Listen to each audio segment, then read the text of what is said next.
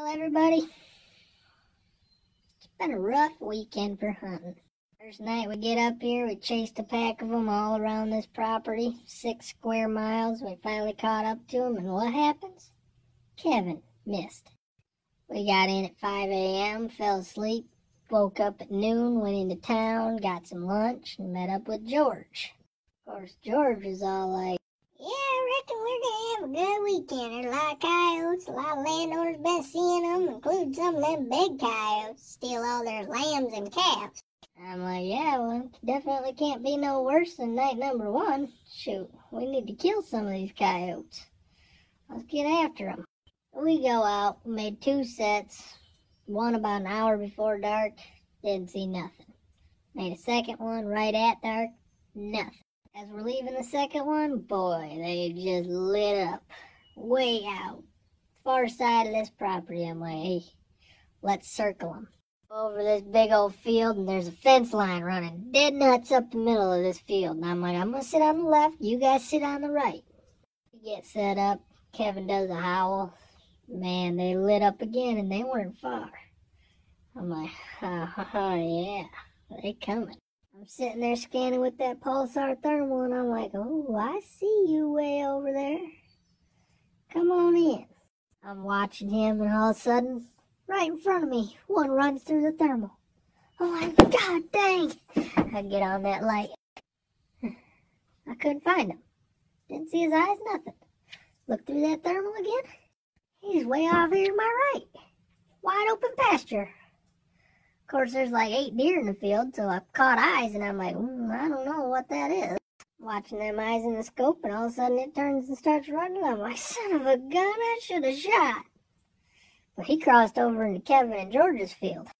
I'm waiting and waiting and waiting, and all of a sudden I hear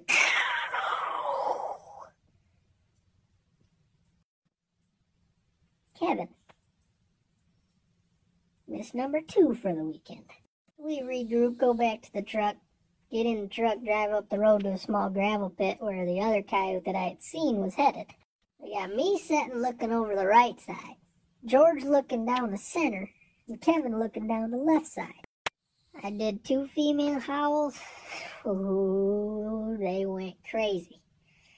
And they weren't far. After about 10 minutes, I went into TT Coyote Showdown. I'm looking around again in that thermal, and I'm like, George, right in front of you. And apparently,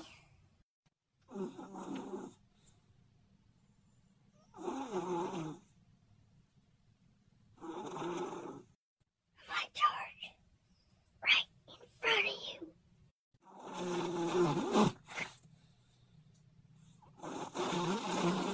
Thing is, Kevin and George are both running night vision, so I didn't know if they were watching them already or waiting for him to stop, but I didn't move the gun.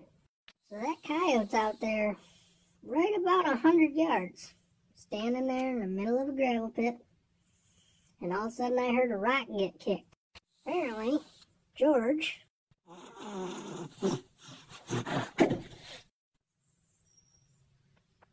coyotes apparently don't put up with very much noise.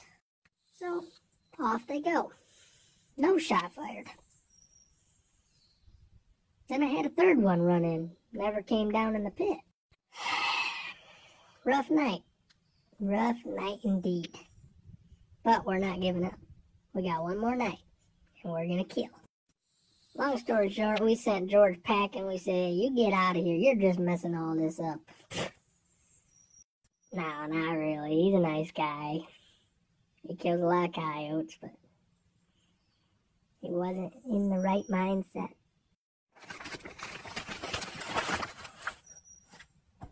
By the looks of it, he ate one of my blueberry muffins.